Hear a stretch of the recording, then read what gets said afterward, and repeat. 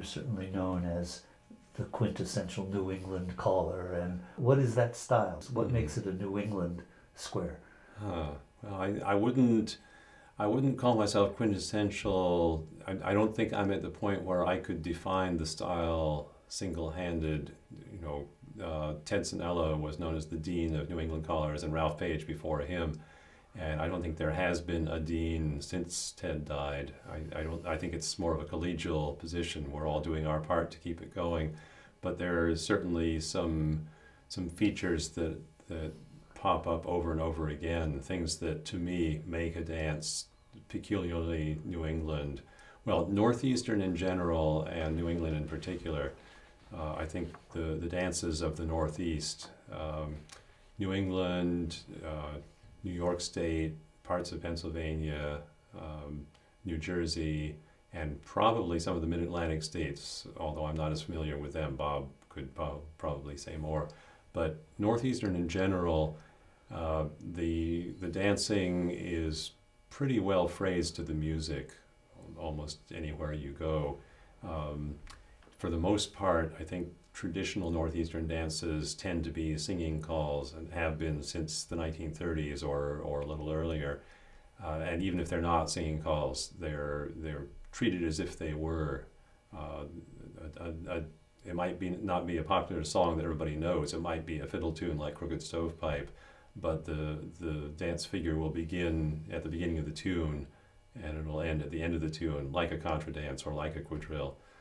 So whether it's sung or not, it's very, very closely wedded to the music. So that's one of the two biggest things in my mind.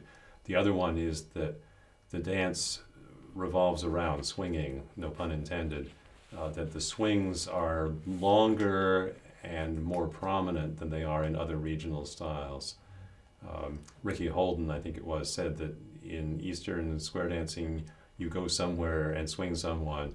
In Texas dancing, you go somewhere and do a do-si-do, a four-handed or six-handed or eight-handed series of hand turns, and that's the dominant move in Texas dancing, as the swing is in the Northeast. Huh. So the swings, an 8-count swing in the Northeast would be considered a short swing, and most dances, the swing would be between 8 and 16 counts, where in the South and the West, as I understand it, it would be between 4 and 8 counts normally.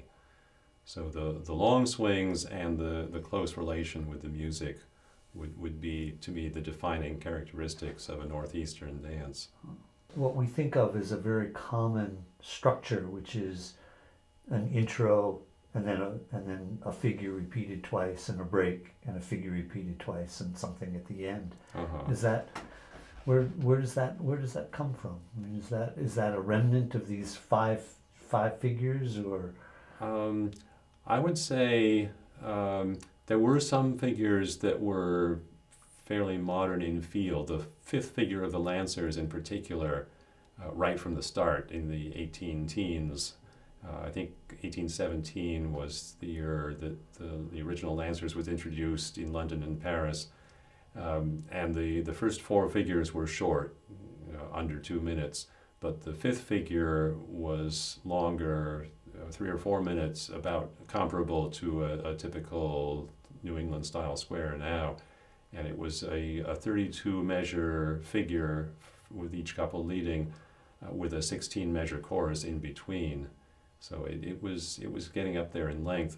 And I think traditionally in the Northeast in general, it was traditional for the caller to call the first couple out, whether it was a visiting square or across the hall.